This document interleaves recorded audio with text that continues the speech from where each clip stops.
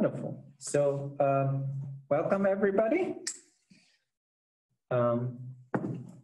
Thanks for joining again. This is the third installment of Max's introduction into quantum mechanics for non-physicists. And we have been going for a lot of mathematics. And today Max promised to actually go beyond mathematics and tell us something about physics and real experiments and how to understand from experiments how we think about quantum mechanics today. And I thank him very much for preparing all this again. And I thank everybody for joining in, especially also from remote, Jan and Ulrich. Hi guys, so I hope you can hear us. Give us a quick hand if you can't. No, but I think you can hear us, otherwise you would already be sending emails. So, and with this, I'm giving over to Max and seeing where we are going with quantum mechanics and quantum information today. Great. So, thank you all for joining again. Today I'm going to make a quick step back from the thing we did last time. So last time, if you remember, we introduced the Schrödinger equation and the Hamilton-Upton operator of the system as the quantization of classical mechanics. And then we introduced a quantity called the wave function, which we said we cannot really measure the wave function, but its absolute square we can interpret as a probability density on where a particle in a certain volume is. So I know that this was pedagogically not really hard to understand. So now we're going to look at we're going to abstract this a bit and go to a more higher order principle on how to measure things in quantum mechanics and to get a better understanding of what this wave function actually is here. All right, so first we're going to look at the experiment called the Stern-Gerlach experiment. And then we use this experiment as an example of how to measure measure quantities in quantum mechanics and introduce a more general formalism than the one we just saw called the direct formalism. And after that, we will look at the simplest two-level system you can think of, or the simplest non-trivial quantum mechanical system one can think of, the two-level system. And from this system on, we will motivate how to build a computation machine using two-level system states. What is a two-level system? You will see. That's good. Afterwards, we should have a motivation on how to do this, and then I'll switch to a PowerPoint and show you the basics of quantum computing, how to process bits in a quantum mechanical sense. All right, let's start. So Stern-Gerlach did a very nice and simple to explain experiment. What they did was they heated up silver atoms in an oven, and through the oven there was this little hole in there where silver atoms were able to escape, and in a beam which was collimated, which means you have sharpened the beam, and then you sent the beam of silver atoms to an inhomogeneous magnetic field. And back there, they had a detector to see where all the silver atoms hit after they went through a magnetic field. And before we think about what happened, what they actually measured, we should motivate why they did it. So a silver atom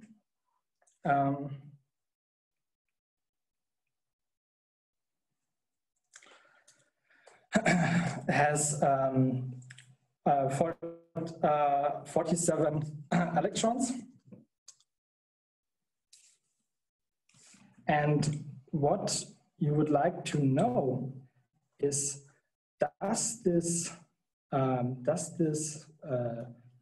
do the electrons or does the whole silver atom carry a net angular momentum? Now we can ask, what is the angular momentum? So in classical mechanics, the angular momentum is a quantity, a vector quantity. It's a cross product between the position of a particle and its momentum.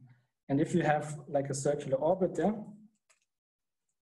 of a particle which just circles around, the angular momentum will always be a quantity with a direction being transverse to the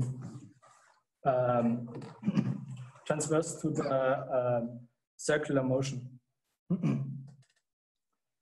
And from looking at electrodynamics, we know that that charges in a fixed orbit, also circle around here, create also something called the magnetic dipole moment.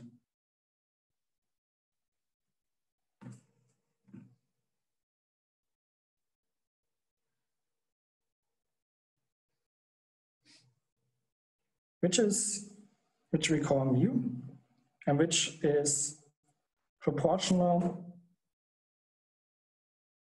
to the angular momentum of a particle.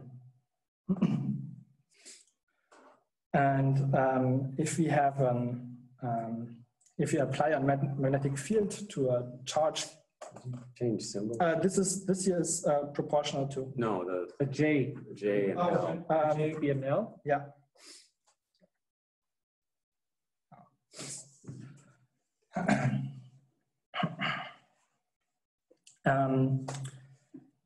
We know also that if you are applying a magnetic field to this setup,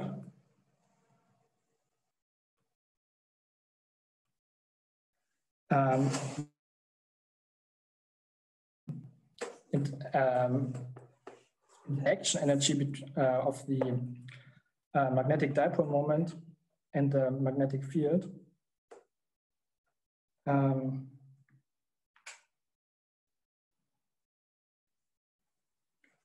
which is negative between the dipole moment and the magnetic field. And so if you assume that we have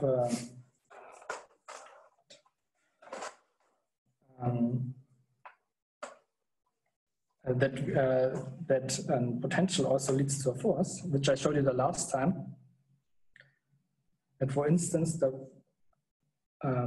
force is, as we know from the last time, that a force can be written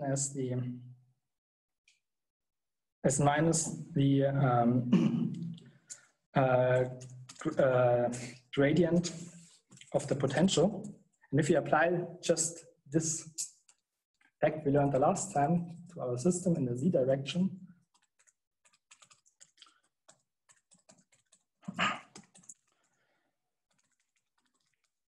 we would need the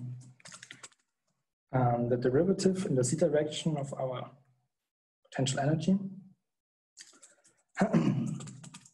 And this, in this case, would be proportional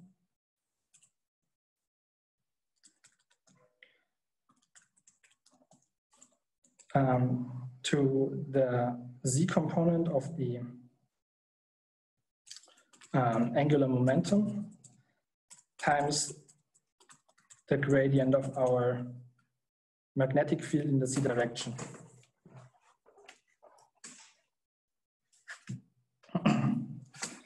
Or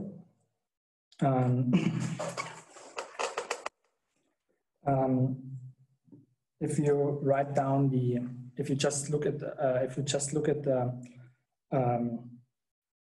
again at the C component and carry out the scalar product between the magnetic moment and the magnetic field.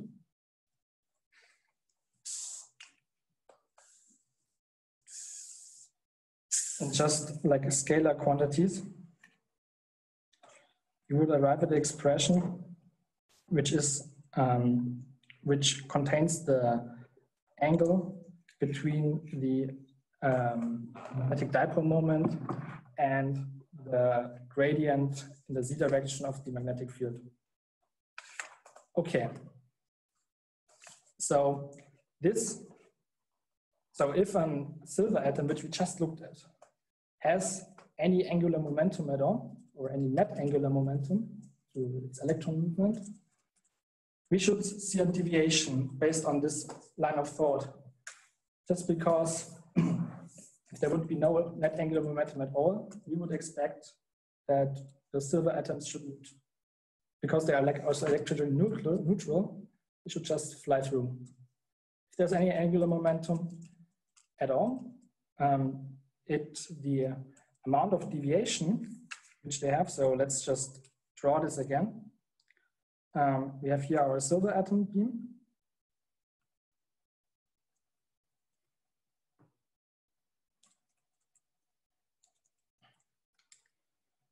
And here our magnetic field.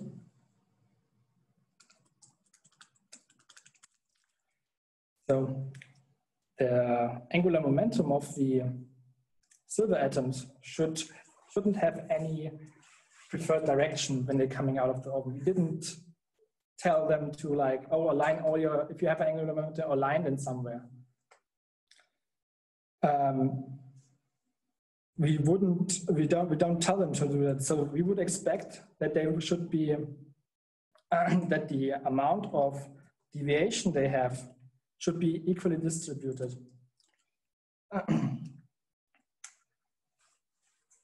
And so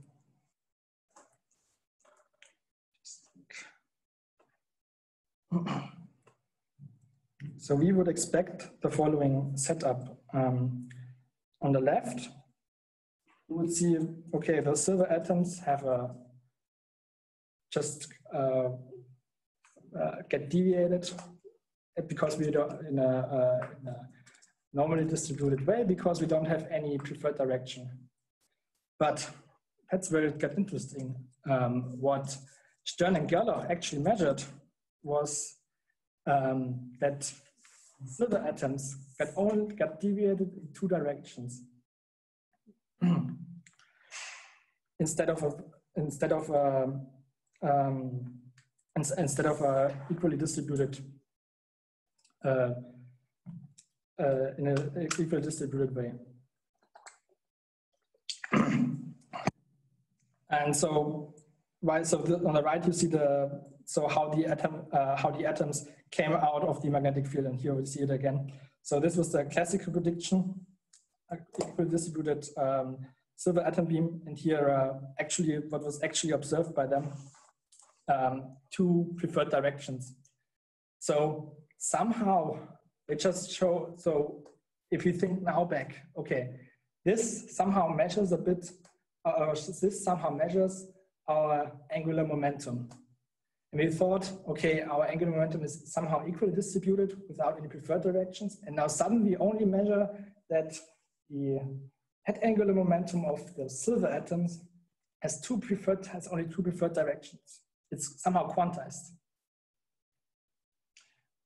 Why did they choose silver?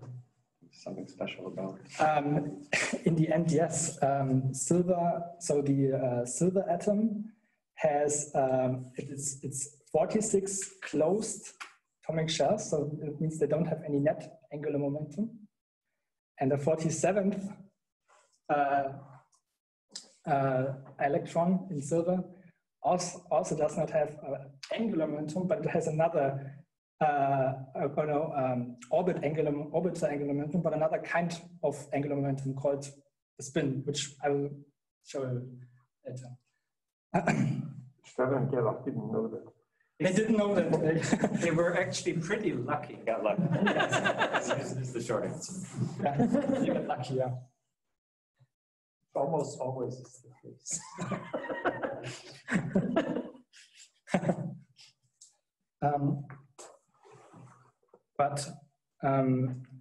Before we explain what actually happened there, let's have a quick look back on what this apparatus actually does to our system. So what we do here is we prepare a system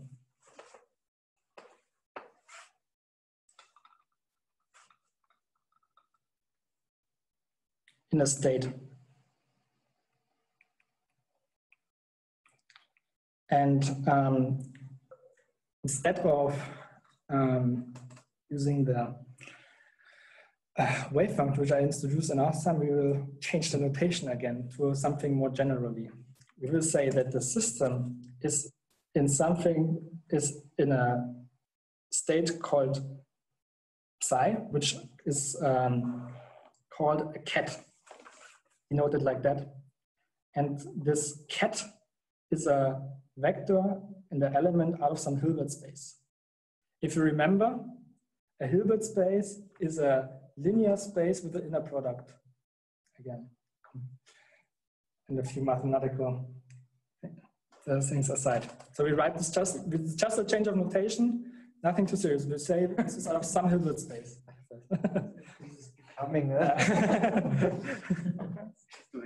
It's just a vector.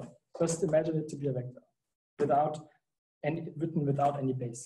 So psi is a vector? No. It's a vector, something out of a Hilbert space. It can be something from an LP space, or why do we need pipe and an angle bracket around it? Just that's a symbol. It's just a symbol for that. What does it mean?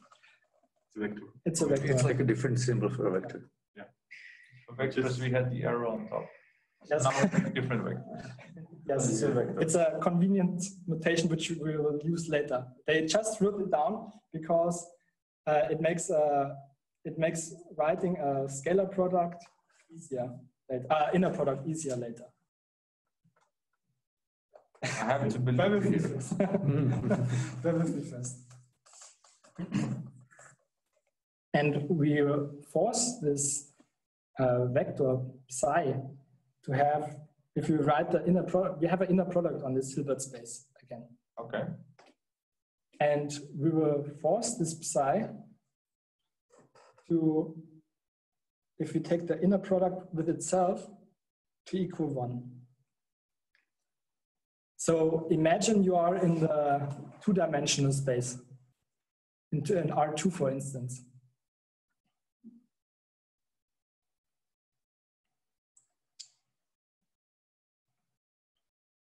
And you would just take vectors which lie on the unit circle, like this. So if you draw a circle in 2 dimensions around the origin, you would only take those vectors in your space. I can see that. Everything that's contained, everything that has no 1. So this H is now unit spheres in n-dimension. Yes, exactly. Okay. In arbitrary spaces. Like the states you actually take out of the H are in the unit sphere. Okay. Yeah. And what is now this symbol here? So we took the inner product, and I haven't actually told you what this here is. This is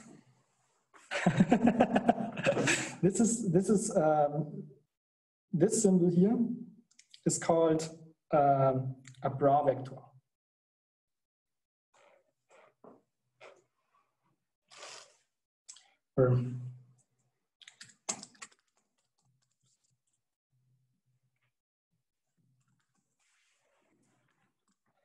And what it is, it is a linear mapping from your Hilbert space into the complex numbers. What you do here is simply is a notation you say, okay, I have a vector from my Hilbert space, and convert it into this bra vector. If you have like C is some complex number, we can write in front of the vector. Just say we simply convert this vector into the bra by this convention, and we say that our inner product consists of taking a bra times a cat, gives us the inner product. That's the idea behind it.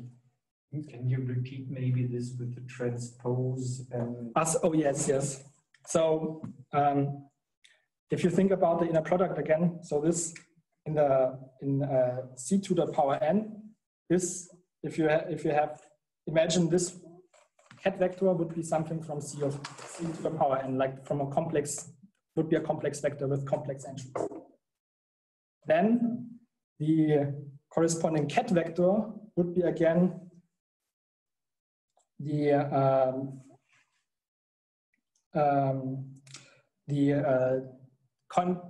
complex conjugation of the vector and taking the transpose. So just write it down again.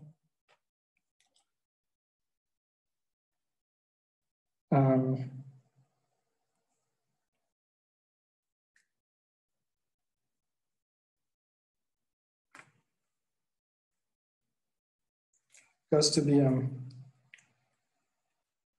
transpose. We take the transpose of the vector and complex conjugate it. This is what this bra means. This bra means in this case. So the cat transposed is the bra. Yes. From this is just a change of notation, which is a. Maybe you write that down as well. Yeah. Completely lost now. I have no clue what happened. Okay. That's the third notation for vectors we have been introducing. Why can't we just use one? Want to distinguish between the spatial vectors and the Hilbert space vectors. Exactly. Why do we want to do that? Because they are they have two different meanings. The Hilbert space vector is a state, and the spatial vector is a point in the space. Maybe for a computer scientist, the input to the state vectors are spatial vectors, for example, positions. So they have a special meaning at a certain position in the space. The vectors that you know normally, spatial vectors that point to a position somewhere, are in many senses very similar to the vectors we have been talking in Hilbert space. But what is a bit complicated is that these vectors in Hilbert space actually can have parameters like spatial vectors. They can have parameters. They can have parameters like a function. Can have an x, y, z. So it has nothing to do with vectors anymore. They act like vectors. You can add them, you can... Then we need to define what they do and what those entities behave. Like, do they even consist of numbers anymore? Can I do plus on them? Yes. Like what entities are those? Vectors. What's the rule? Just vectors. You can plus... They just said to me it's not a vector because it can have attributes.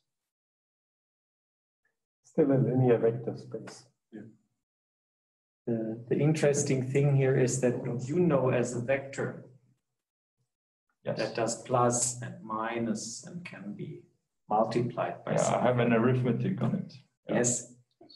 This is actually, but what you usually use are these spatial vectors in R3. Yes, or if I talk about like the feature vectors for certain like image recognitions and stuff. Yeah, but those are different. Those are also vectors. And those are vectors, yes. And the functions we're talking about are also vectors.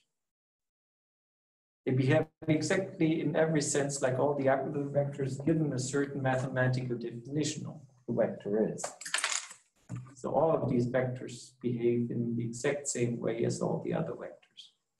Same arithmetic.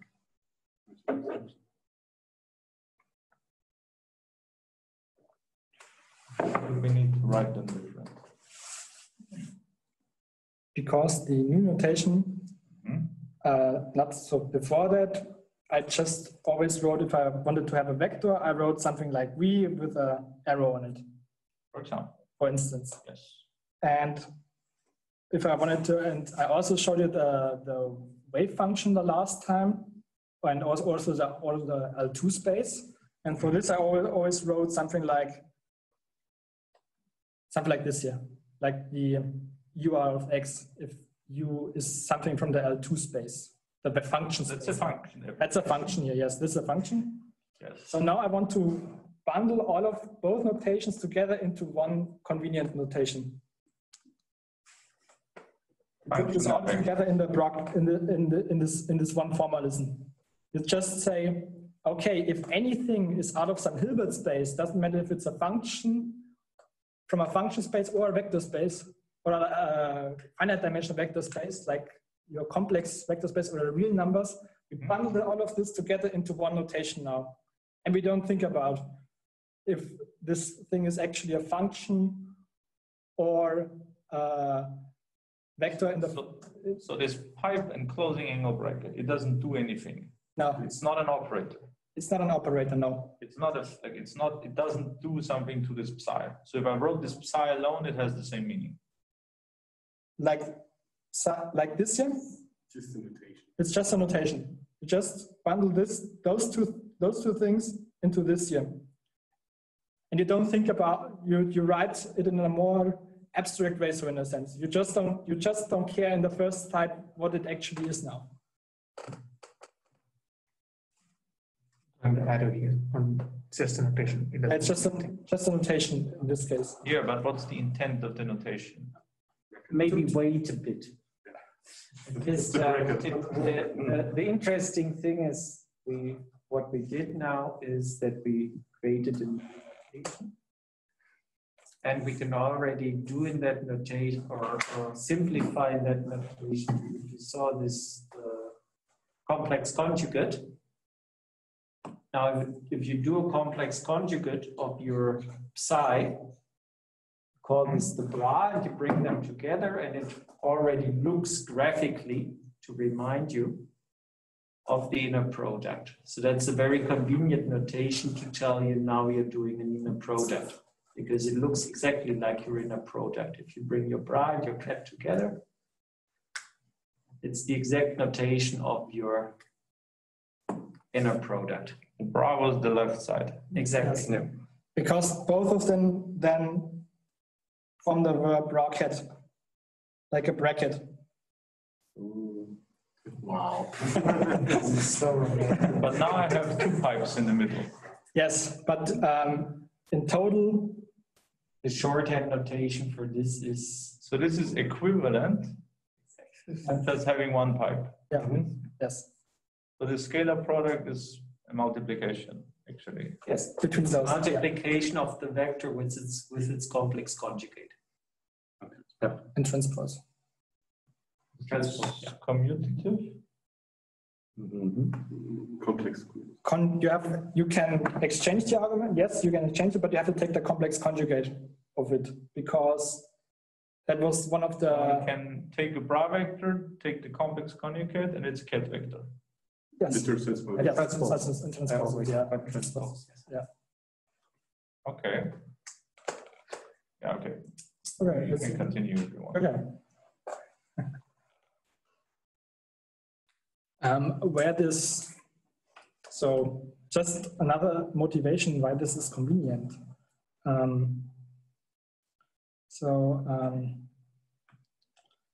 If we write down an orthonormal basis, like we had the last time,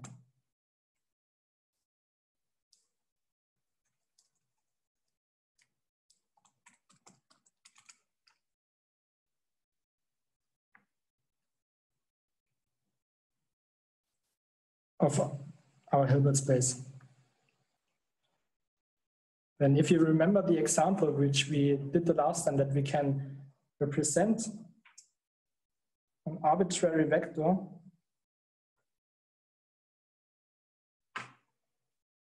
by our orthonormal base.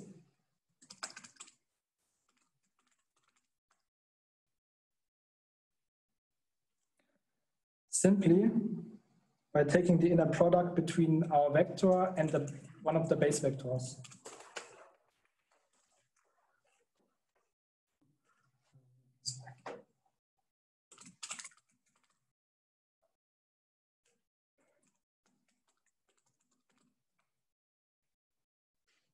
So this would be now a case. So if this is what we did the last time, just in our new notation now. We take any vector from our Hilbert space and represent it in an orthonormal base. And we do this by knowing those coefficients, Cm, simply by taking the inner product between them and writing taking the inner product between them, and the summation between the coefficients and the base vectors gives then our vector of any of our arbitrary state in the Hilbert space.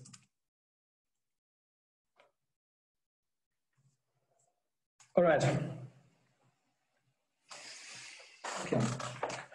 I know this is a lot to process, but bear with me just a bit.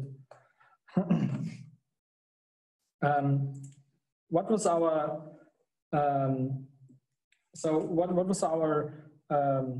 Stern-Gerlach apparatus 2? So we were preparing a system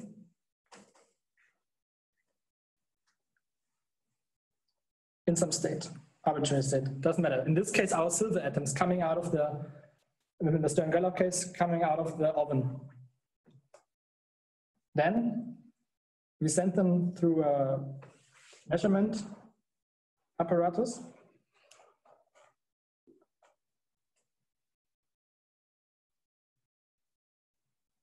And came out with a different state, or the outcome state,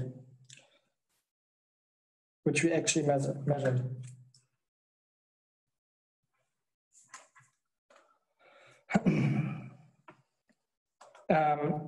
What is happening here in this measurement?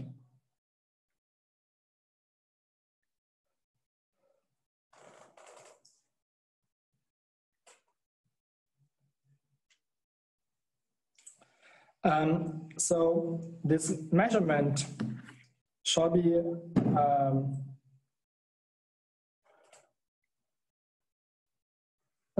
described by something that we call an observable.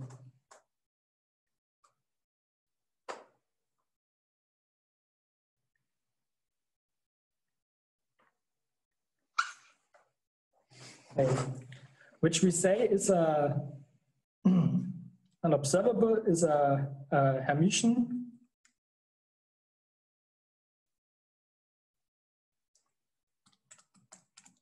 operator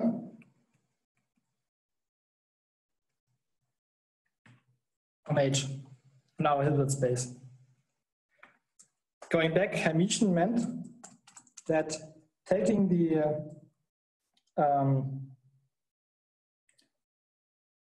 complex conjugate and transpose the operator is again itself. So, and the consequence of this is that these only have real eigenvalues.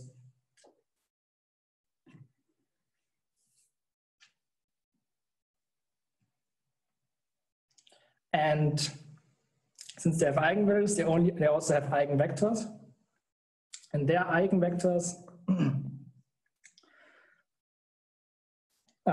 form a base of our Hilbert space.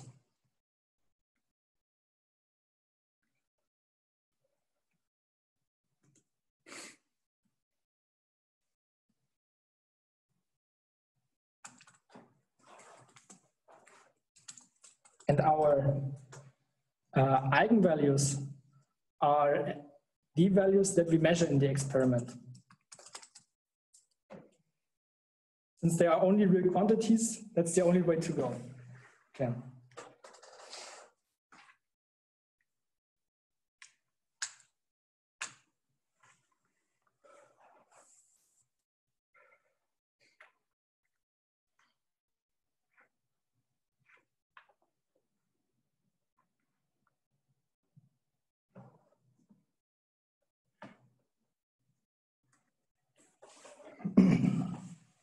Okay, so before the measurement,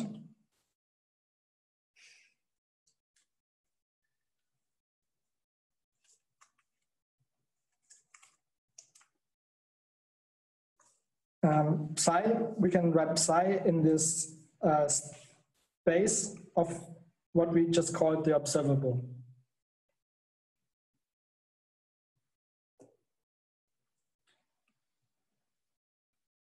These are eigenvectors of the thing we wanted to measure.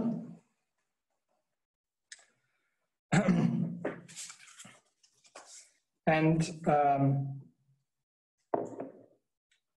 if we will now go through our measurement apparatus and we measure a certain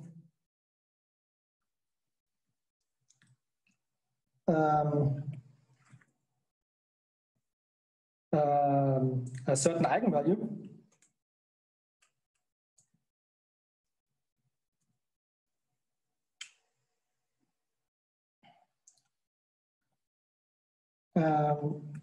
and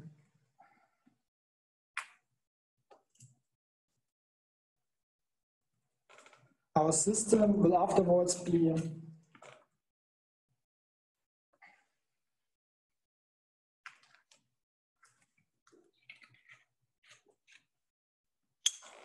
in the eigenstate corresponding to this eigenvalue called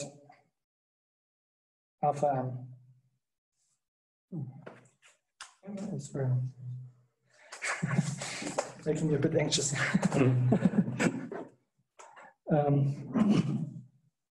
So just to remember what's an eigenstate. So if we apply this operator to eigenstate, the operator simply just stretches or contracts the vector here to scalar. And this is, in this case, our real quantity, because we only measure using Hermitian operators. And what is the probability? So now we can only say, if we have a system prepared in a certain state, we can only say what is the probability of a certain measurement outcome.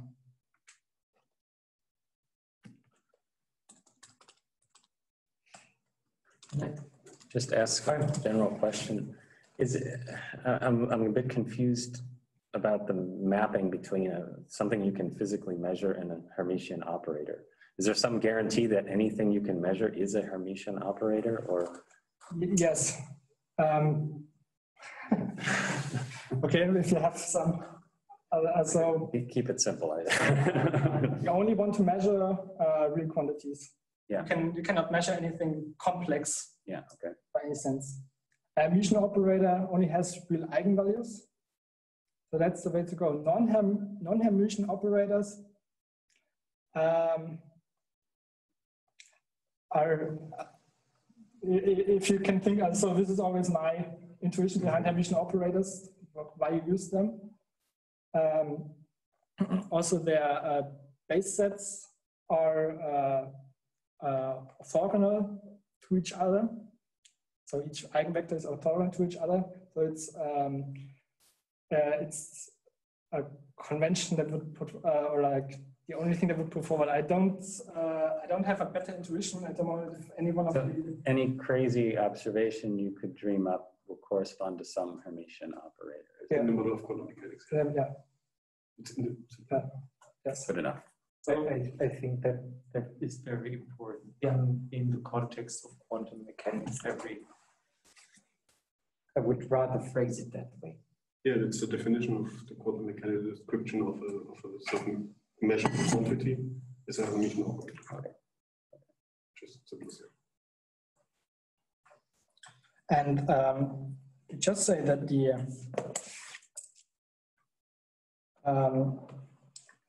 the probability of measuring certain eigenvalue is simply the absolute square of the inner product between the corresponding eigenvector and the state we prepared. To write that down again, psi, then we somehow go through our measurement apparatus, which corresponds to the Hermitian operator. We have a certain probability for each state, for each eigenstate to occur out of this measurement.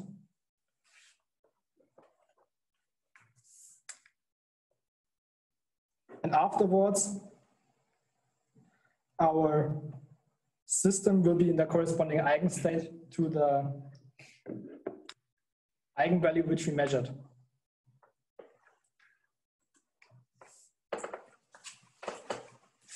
So this is this is a postulate to measure this. It's not something you this cannot be explained by or like it has a deep implication, of course, because somehow if we look at how we wrote how we can write a general state in our basis of the observable, the system somehow decides on one state with a certain probability.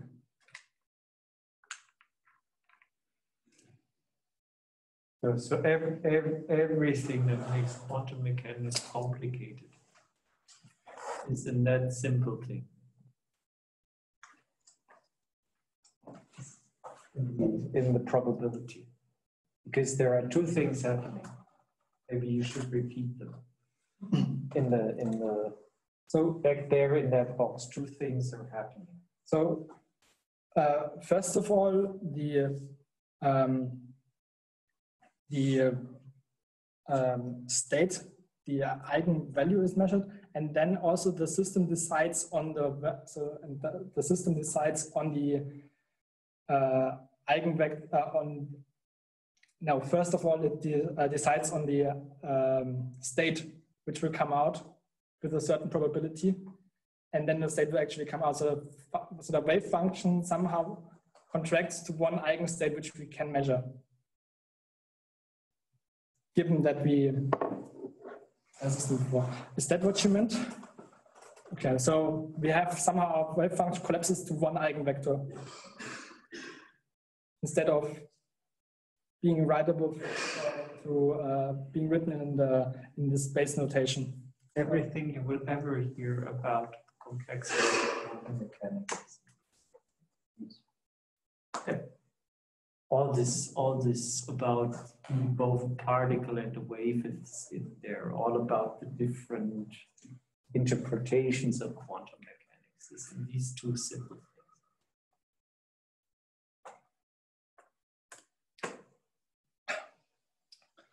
Okay, that was a lot to take into. Do you have any questions by any chance? Maybe you should explain this in terms of what happens in Stern-Gerlach. Yes, that's my next point.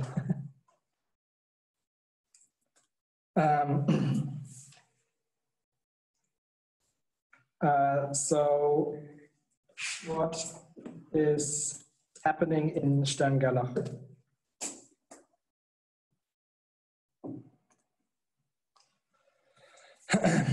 So we saw that our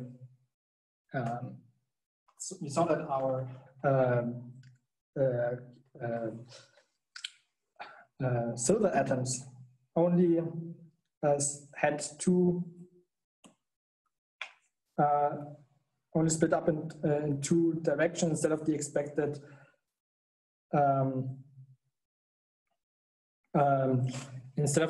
expected equally distributed directions. So somehow, yes, this was the first indication of that of a new kind of angular momentum being intrinsic to any particle, which is called spin.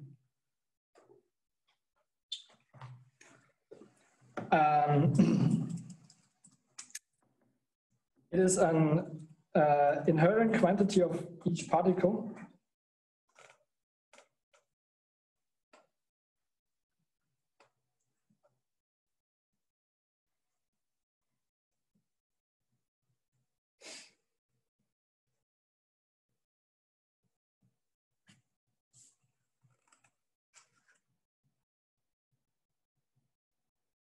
And we shall call the operator describing it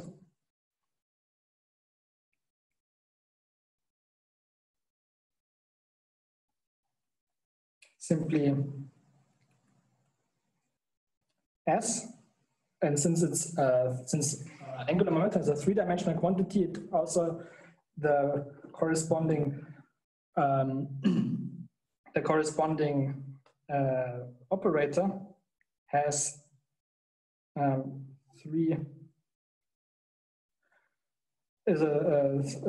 three-dimensional quantity, and I'm going to skip ahead here a bit. We cannot measure two of those or all of those components at the same time. This has something to do with the fact that if you measure the one thing, it will without any doubt influence the measurement of the next component. So we have to go to something different. We have to go to instead of looking at each component of the angular momentum, we will look at the square, so the scalar product between so the inner product of the operator with itself. And I'm going to just give you the result of what the eigenstate of this operator looks like. H squared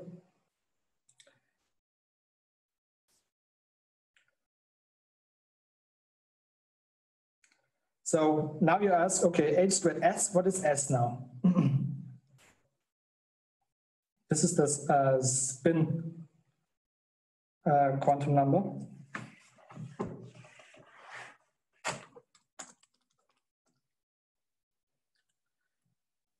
And this is pretty fundamental. So S, so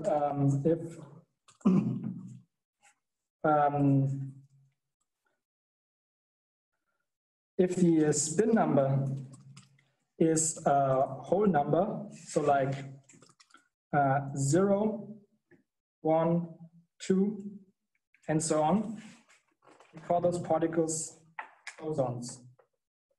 For instance,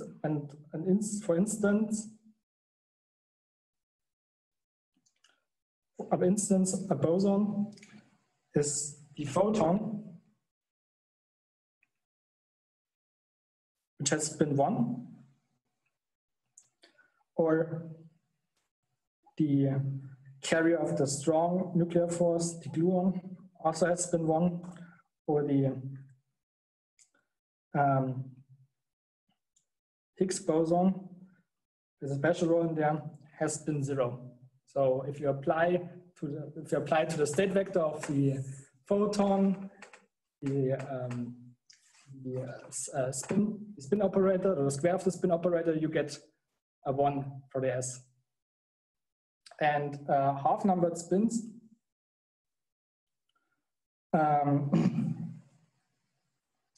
Those are called fermions.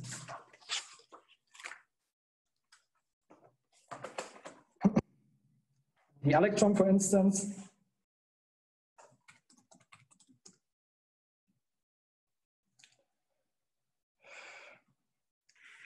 has spin 1/2.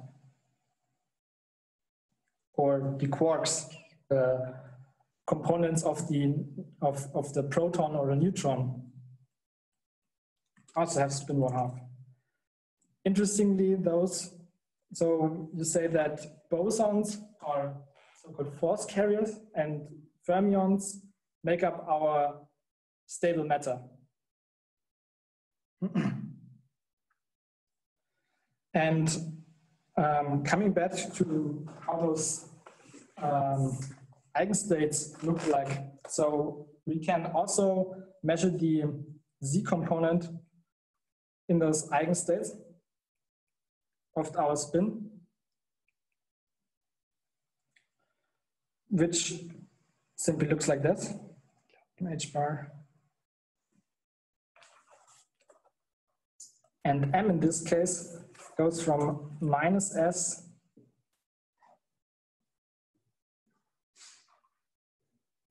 to S. And now, okay, lots of things I wrote down there. What we measured here was the spin, in the Stern-Gerlach experiment, was the spin of an electron.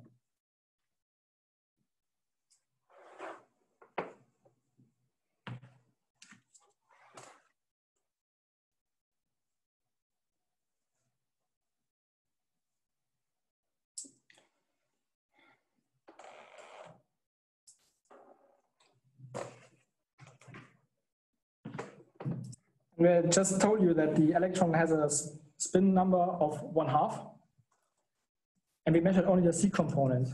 So for the electron, we have M plus minus 1/2.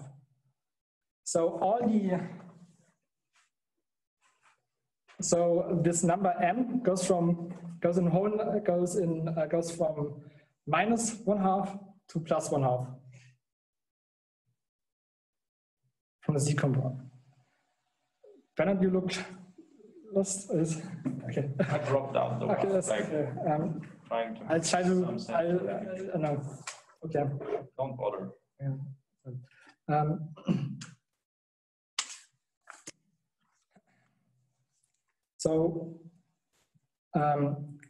These states, we cannot change the inherent quantity of a fundamental particle of the electron. The electron, we cannot simply apply operate and somehow get an electron with a spin of 3/2 out. So these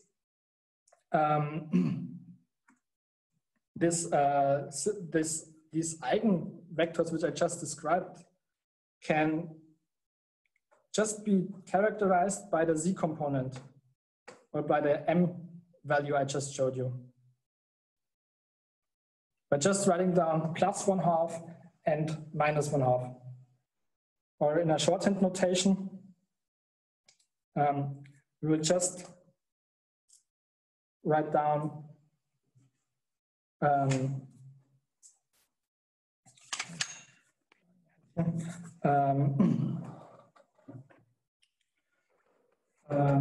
zero for the -1/2 component, or 1 for the +1/2 state. And this is so now we have a system which just has 2 eigenvectors, and the corresponding Hilbert space is therefore only 2-dimensional, because we only have 2 eigenvectors there.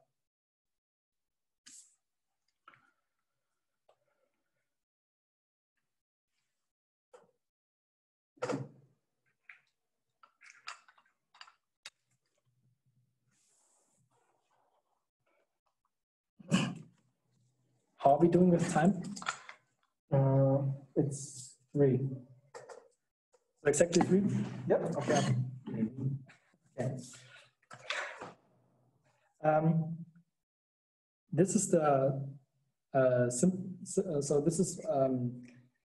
the simplest thing you could imagine non-trivial quantum system can imagine. It's a system with 2 states in there.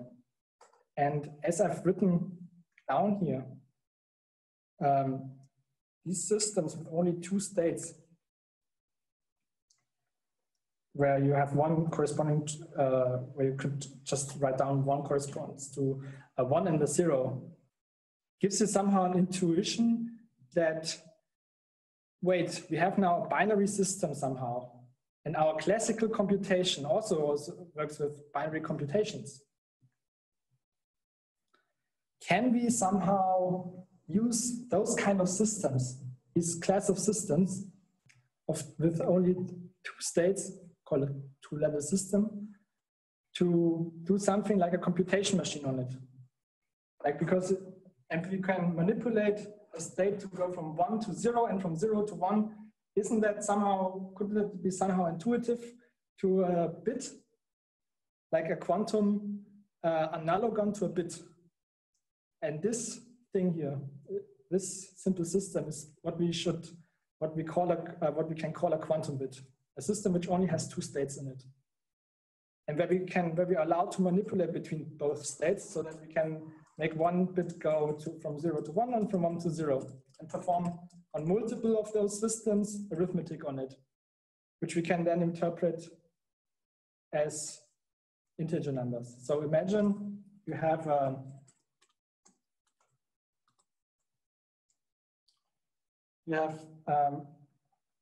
multiple systems.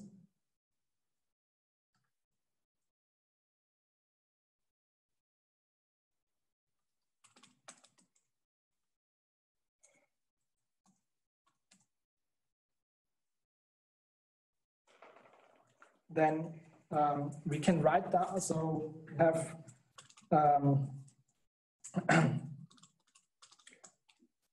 I1. So each of those cats corresponds to one system. This is the state vector of one system, and we have multiple ones lined up together. We can write this more comfortably in only one cat. This is a shorthand notation.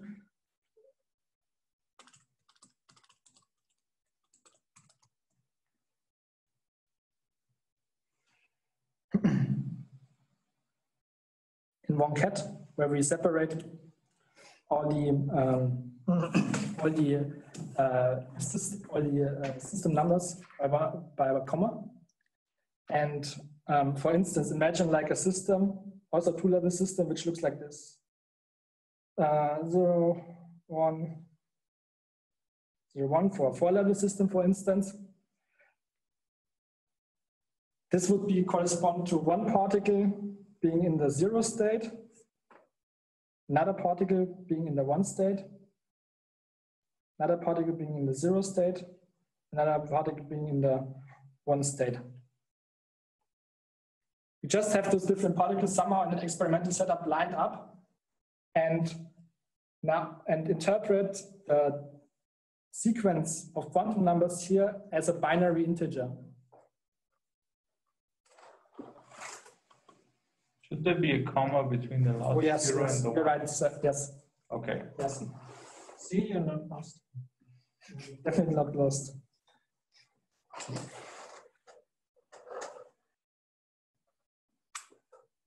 Binary. And from this on, we'll now move forward to think, can we build something like a quantum computer from this? Because we just saw that those quantum states, which we just wrote down as a superposition of base states, for instance, can have some interesting properties.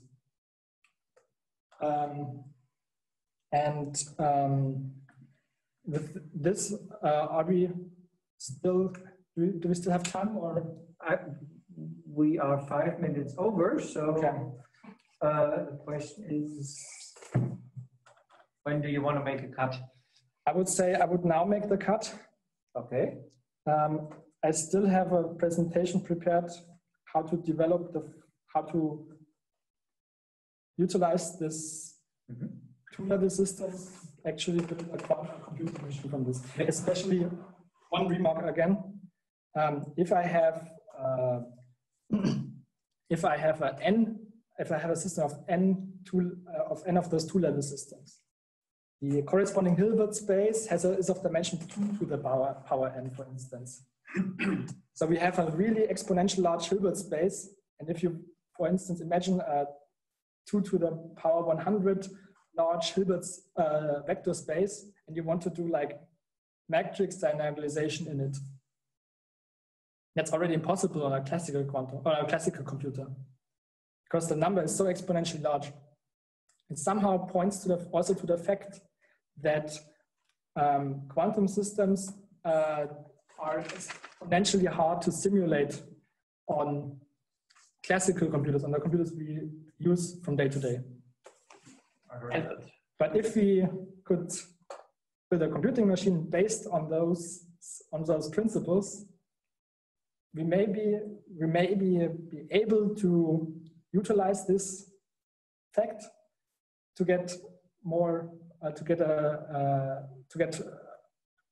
tractable or like handleable simulations of many body systems there, of multiple particles, for instance, because like that's all Attila and I are working on. We just simulate systems of many particles which have an exponentially large Hilbert space, and we cannot really track that. So you have to either use simplifications on your classical computer, or you do exponentially many calculation steps like Tobias does, or this is the third and most powerful feature probably of if you would have a quantum computer, you could simulate many body systems in a reasonable amount of time. And now I'm stopping here. I still haven't gotten everything correct, but I think that's all the basic concepts I wanted to show you today. And if we have any time for another talk, we can develop this. I can show you how to develop this formalism to like the computations on those two-level systems.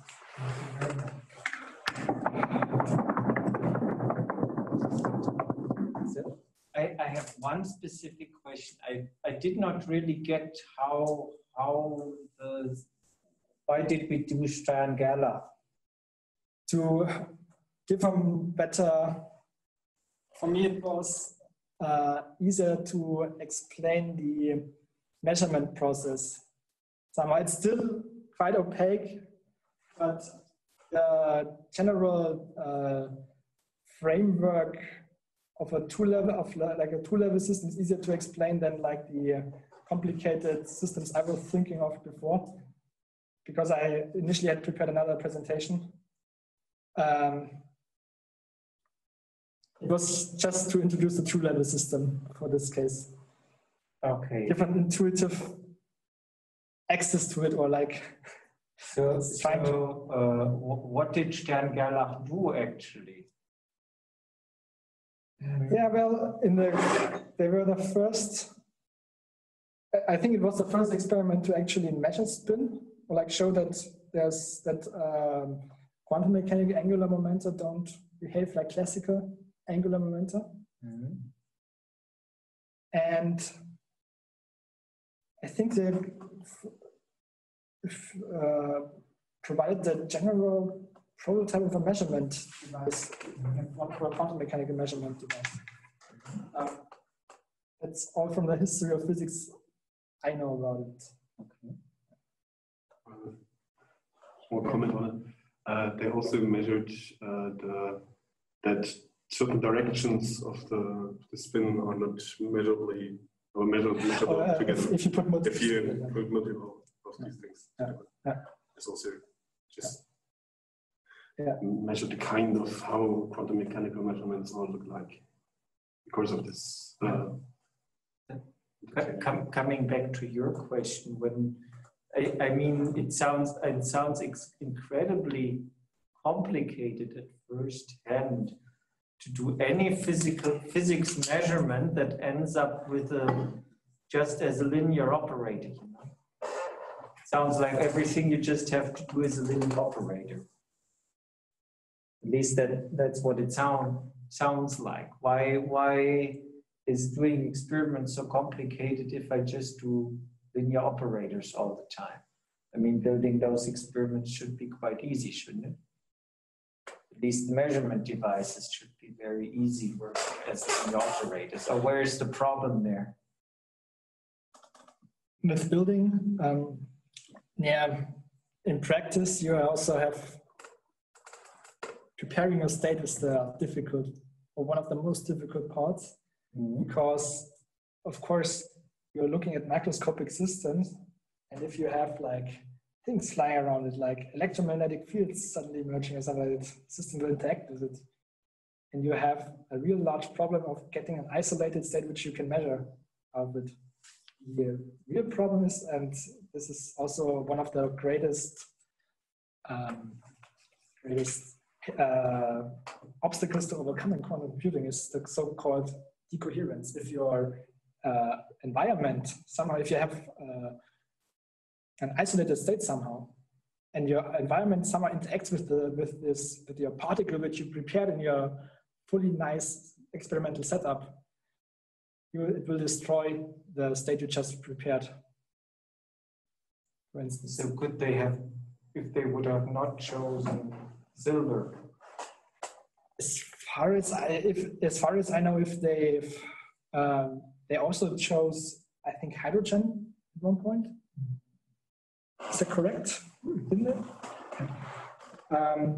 Okay. If they would not have chosen silver, then they would have seen they would have measured the total angular momentum of the atom, and they would have seen multiple split-ups.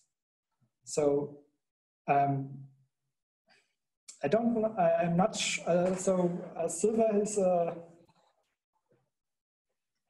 They used silver because it was the only thing that worked. Stern had invented this molecular beam technique, yeah, and he had done it all with silver atoms because silver has a relatively low melting point, high vapor pressure, and so it was relatively easy to prepare molecular beams with silver atoms. That's why they chose silver.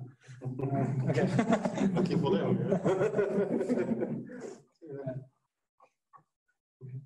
So there was a lot of luck involved that they basically saw something that was almost the spin of a single electron. Almost. Attached to something very big, in fact.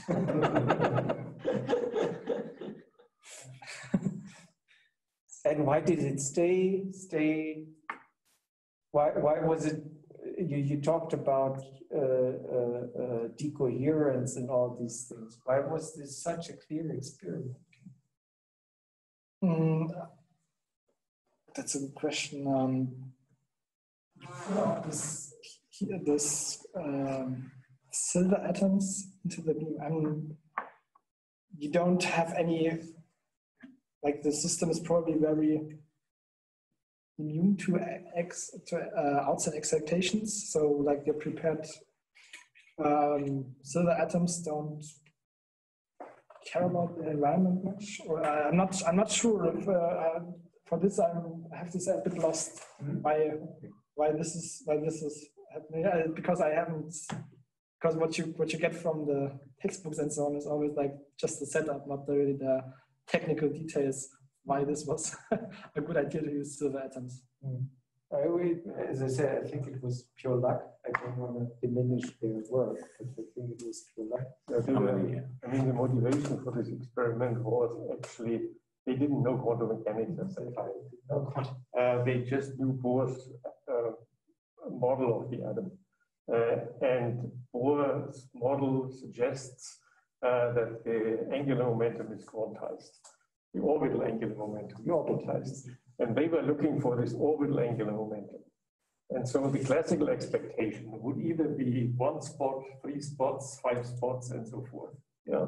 What they saw were 2 spots. Yeah. And that was the surprise. That's quite funny because in the textbook you have been based on the expectation was a smearing out for the classical one. Yes.